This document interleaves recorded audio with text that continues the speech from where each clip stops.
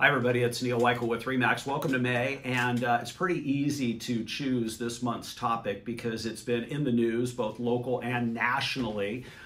Here in Santa Clarita, we don't have national stories a whole lot, and I'm referring, of course, to the Chiquita Canyon situation, our local landfill, which is off the 126 in Castaic. And we get asked as real estate people a lot, hey, what's going on? How does this impact me? What started out as being kind of a Castaic issue has now spread to other parts of town as things show up in your mailbox saying, hey, join this lawsuit. This is becoming a bigger issue. And of course, when things are on the front page of the LA Times, it gets a lot of attention. So I asked Lauren and Alec on my team to join me this morning to talk about it. Lauren, because she was born and raised in Castaic. Her parents still live in Castaic, and there's this widespread in the community with people saying, gosh, I don't smell anything, I don't have any adverse effects, I don't have any headaches, I don't have any nausea, I don't have any issues from these emissions. And then there's other people that are saying, oh my goodness, this has been a real problem for me. And it's on the same street you get these kind of reports. So Lauren, your folks live there still in Castaic. What has been their experience since this started at the end of 2023? So yeah, my parents live in the north left track, right off the Hasley Canyon exit, and they have not experienced any issues from this, luckily. We also have a horse that we keep up in Hasley Canyon, just past the Valverde exit. We're there several times a week, and we haven't had any bad experiences there. So again, I don't want to discount the fact that some people are having negative health effects from this, but there are a lot of people that have not. And I think those people are fearful, and in reading all these headlines that, gosh, do I need to sell because property values are going to be affected in Castaic? Yeah, I think that's a very real question that we're getting, right? Like, hey, what's happening, and do I need to sell and get out? And in fact, we've had a few clients that have done exactly that.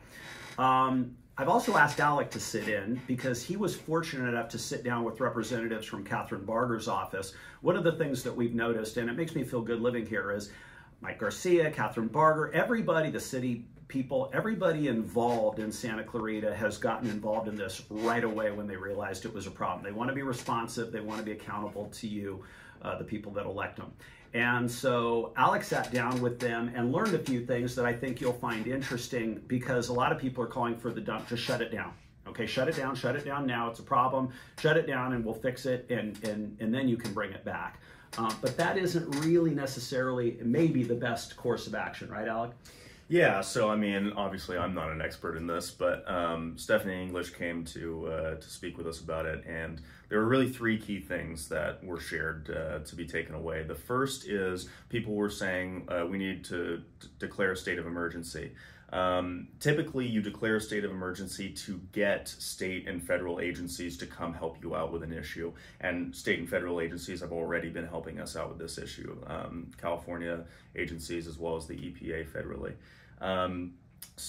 And then also the reason, one of the things that's involved with calling a state of emergency is you use taxpayer funds for that state of emergency. Right. And so far, Chiquita Canyon, the landfill, has been covering the costs of this, which we as taxpayers probably want to continue to be the case. So that's a big one.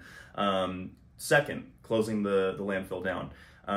In order to close a landfill down anywhere in the country, you need state and federal agencies to oversee that process and approve it. And it can be a lengthy process. It can take over a year to fully execute that.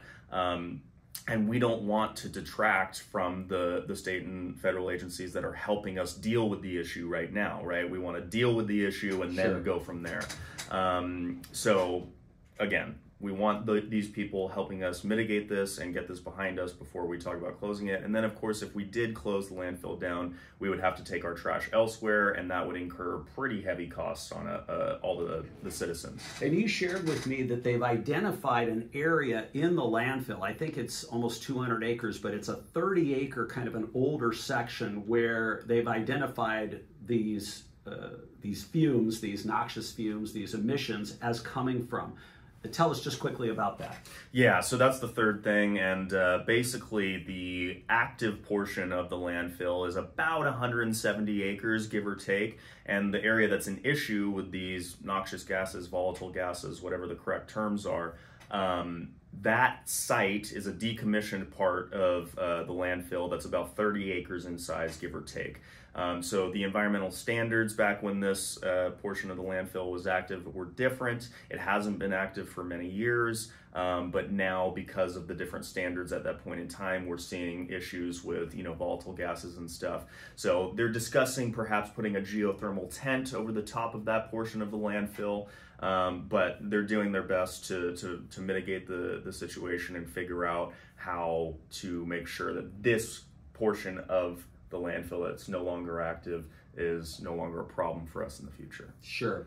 And so let me bottom line this for everybody, because we're not scientists, and certainly this is a very, very contentious topic. Okay, we're tackling it to educate you and to tell you what we're hearing and seeing. We're real estate people, we're not scientists. And so from a real estate point of view, the thing that's kind of surprised, I think, all three of us, is it really hasn't impacted the market much at all. We have 28 homes for sale currently in the Castaic area. We have 40 under contract. That means that even though the inventory has gone up, it usually does at this time of year, those homes are being sold. And they're being sold to people that are required to sign on some pretty scary disclosures. I mean, the disclosures that we have to give buyers and sellers right now are, you know, they're really, really, really detailed and scary. And it's not deterring people. Will it in the future? Perhaps. But for right now, Chiquita Canyon is something that hopefully a lot of good people are trying to get a handle on, and it really won't impact the market because so far it hasn't. Thank you.